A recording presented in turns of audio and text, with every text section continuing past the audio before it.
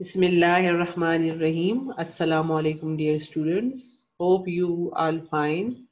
Dear students, this lecture is for grade 7, boys and girls, both wings, subject science.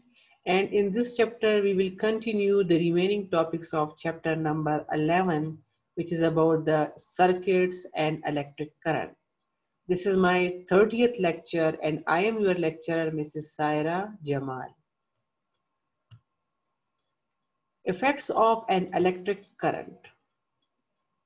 We cannot see the electrical energy flowing in the circuit, but if any of the following three things happen, we say that electricity is flowing. Dear students, you know that we cannot see the flow of charges with the naked eye, but how could we identify that electricity is flowing from the following three things? First one is heating effect of current. When electric current flows through a metallic wire, makes it hot. Light is also produced when a wire becomes very hot. We use many appliances in our homes that convert electric current to heat. You can see that one of the example in which electric current is converted into heat is toaster. Second example is iron. In iron also electrical energy is converted into heat, and that heat we utilize to press our clothes.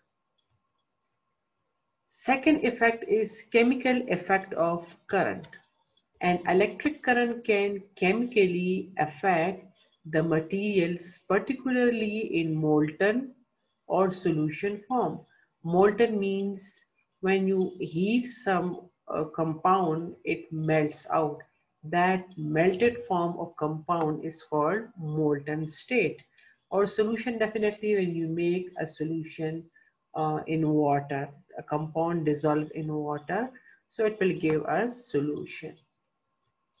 When a current flows through a solution, it can break up the solution in its components, and this process is called electrolysis. Electro and lysis. Lysis means breakdown, and electro means due to passing electric current.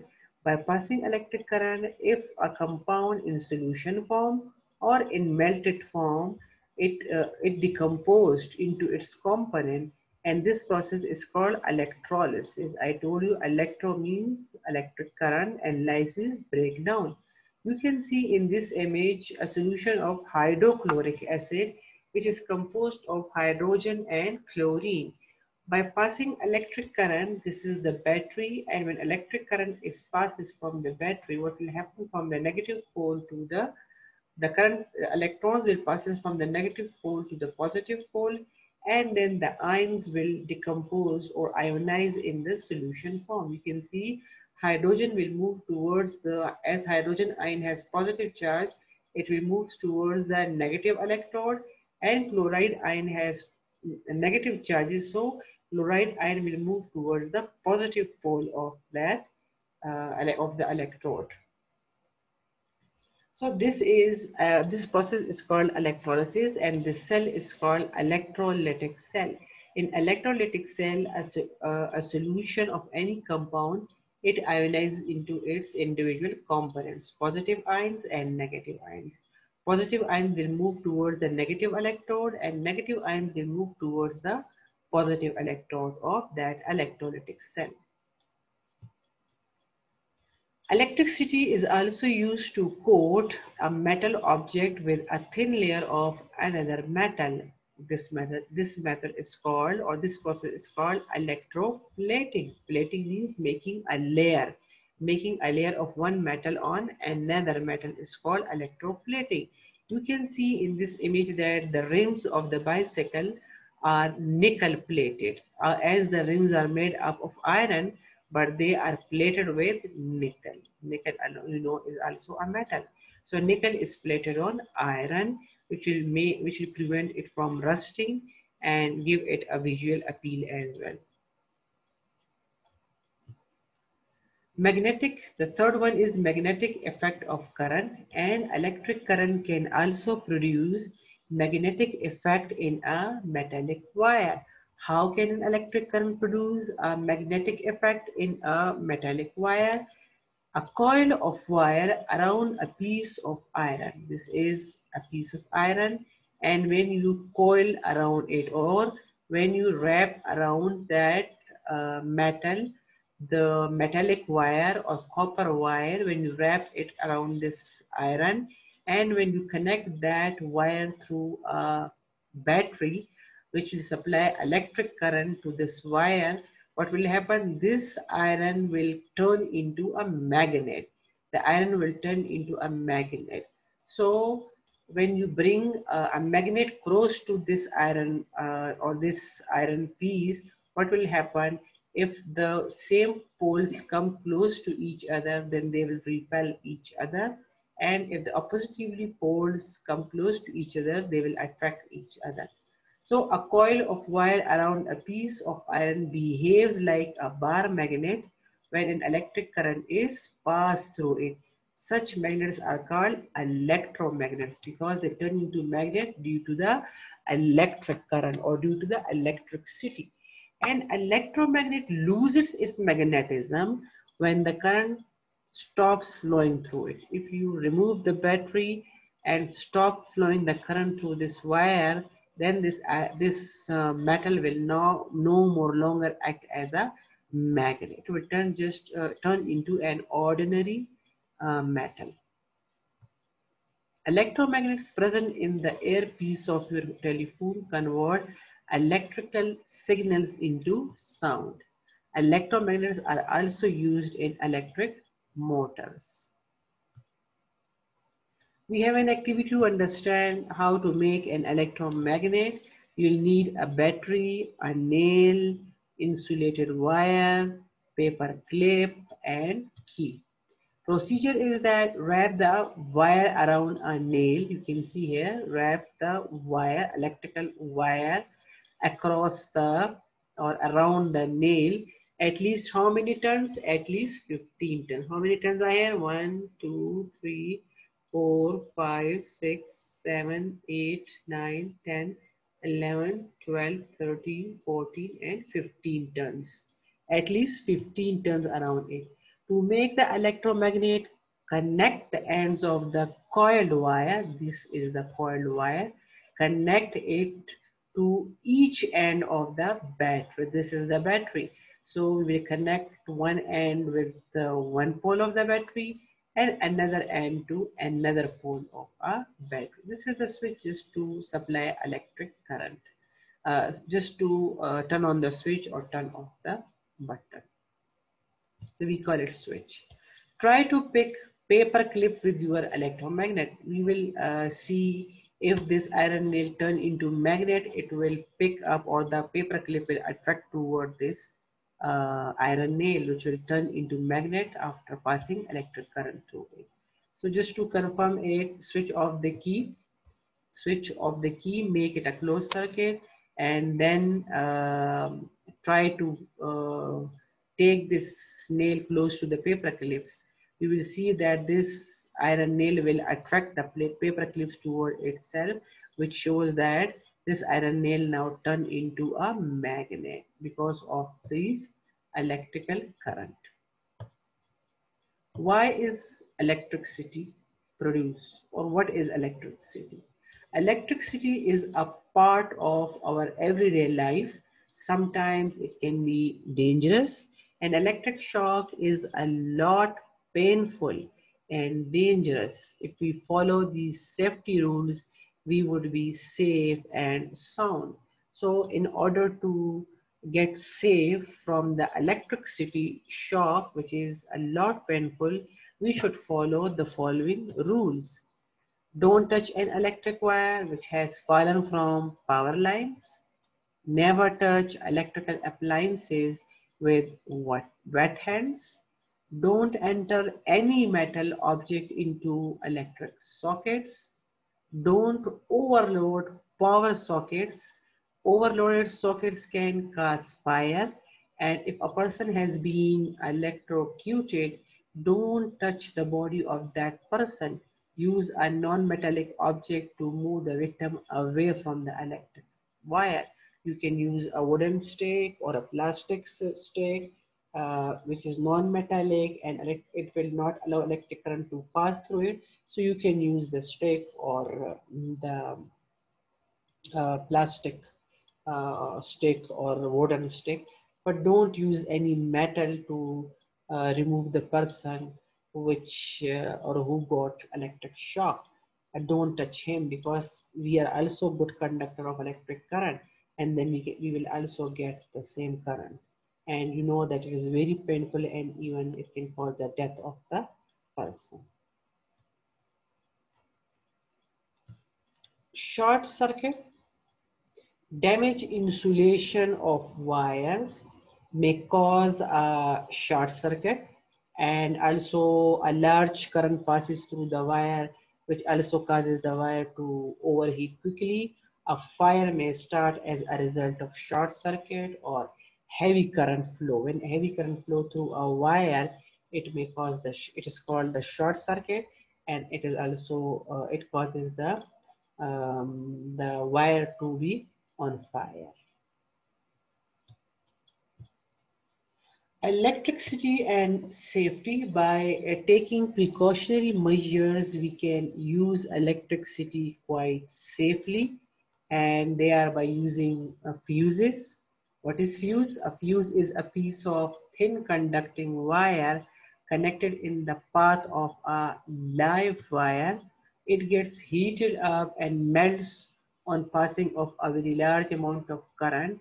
Fuses are used to protect houses against short circuit and overloading. So you can see here these fuses at your home, and these fuses are actually used to uh, protect houses against a short circuit. When there is more heat or a heavy current flow in a wire, then this short circuit melt out, and then they uh, prevent the house from short circuiting.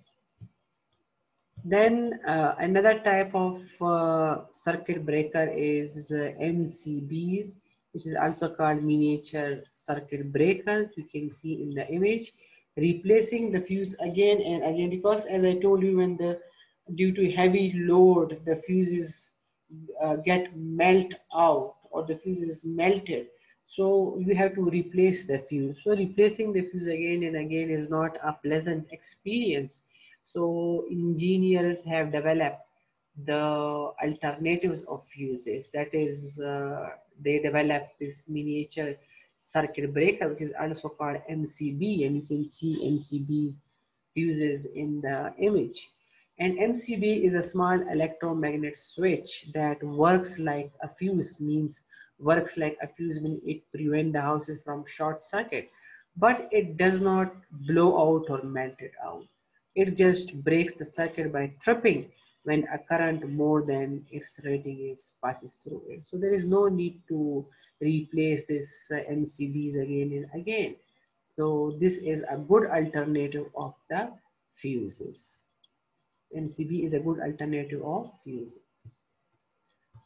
3-pin plug. In 3-pin plug, 2 pins connect the appliances to the main supply, while the third pin connect the metal cover of an electric appliances to the earth wire. You can see this is the ground pin, or it is also called the thin pin plug. In case of short circuiting, this third pin helps in sending the large amount of current into the ground. This actually passes the extra current to the ground wire and then prevent the short circuiting. This thin third pin plug. Then we have ELCB, which is also called Earth Leakage Circuit Breaker. An earth leakage circuit breaker is a safety device used in electrical installations to prevent shock. And an LCB is an electromagnet switch, same like the MCB. It quickly turns off the power when the current flowing through the earth wire exceeds the limit. It actually stop or turn off the complete power of the whole house or the whole meter if the current more than its limit exceeds also. To prevent the short circuit, it turn off. If someone tries to use a faulty electric appliances and LCD breaks the circuit at one. Sometimes if we are using electric appliances which need more heat or more current, then what happened? This ELCB then turn off and prevent the short circuit in the circuit. Earth wires, additional earth wires protect us from electric shock. You can see we have black, blue, red and green wire. The red one is live wire, black is called neutral, and the green is called earth wire. So actually the third leg of the third pin plug, the third pin actually it connect the switch to this earth wire. And what is the function of the earth wire? If a shock circuiting occurs in a device, short circuiting or shock circuiting occur in a device, the extra current will flow directly into the earth wire through a resistance earth wire. Through this wire, the current will go to the earth wire, and in this way, a person who touches a faulty device will be protected from the electric shock. An earth wire is buried in the ground. You can see that this is the third wire and it is buried in the ground of the wire. Extend your thinking why the third pin of a 3-pin plug should not be removed. The third terminal ground pin is a safety precaution. If either terminal of the main AC line voltage shorts to the device housing for some reason, then the device will be at the AC main voltage. So it will remain at the main voltage because I told you that this will send the extra current to the earthen wire and prevent the short circuit. This is a hazard as anyone who touches the exterior of the device will provide a path to ground and get shocked.